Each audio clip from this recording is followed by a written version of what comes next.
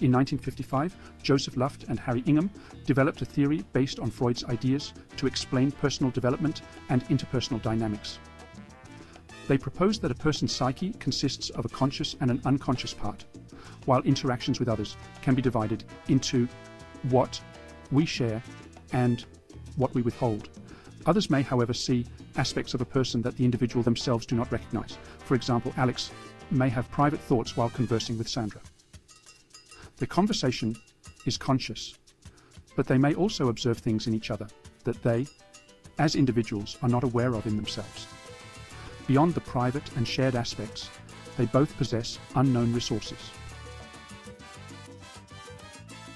In Luft and Ingham's JoHari window model, a person's psyche is divided into an open area, conscious and visible, a blind area, unconscious to the individual but visible to others, a hidden area, private yet conscious, and an unknown area, unconscious and invisible. In the context of Alex and Sandra, if we overlay the model as a mirrored reflection, we can analyze their communication. They consciously interact, observing each other's open areas. For instance, they might discuss a leadership program they're both engaged in.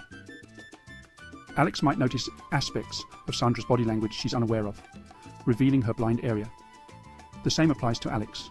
His expressions might unintentionally indicate a lack of preparation. The third element in analyzing their interaction is emotional contagion, where one's attitudes or feelings can influence the other, often unconsciously. You may have experienced this. A conversation with a colleague might leave you feeling unexpectedly cheerful or downcast.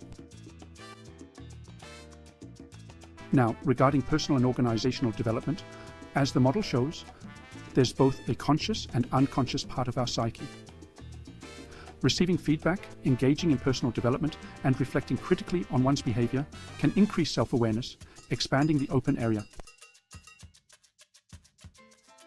In a supportive climate, people may feel secure enough to share more about themselves. With psychological safety, you are likely to openly express your views, experiences, and ideas. Conversely, in a defensive climate with issues like unresolved conflicts or bullying, individuals will share less, reducing the open area.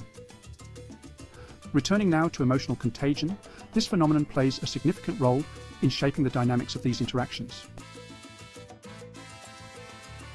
The Pygmalion effect describes how high expectations can improve performance, while low expectations can hinder it.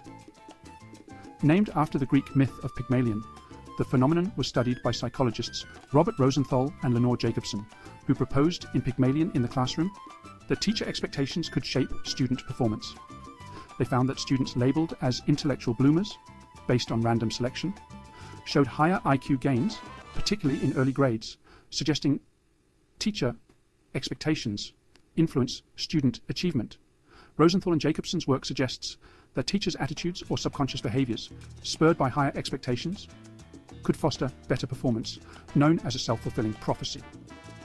Though the Pygmalion effect is widely referenced in education and social psychology, later studies questioned its replicability and methodological rigour. Leadership as a mediator.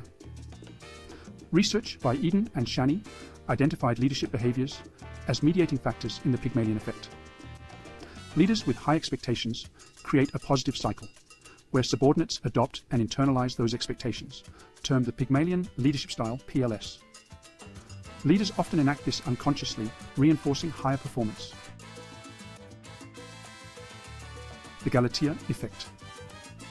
Eden and Ravid described a related concept, the Galatea effect, where trainees' own high self-expectations, often influenced by leaders, can enhance their performance. In studies, direct encouragement, informing trainees of their high potential, further boosted outcomes, indicating that both external expectations and internalized self-belief can drive success. Follow for more.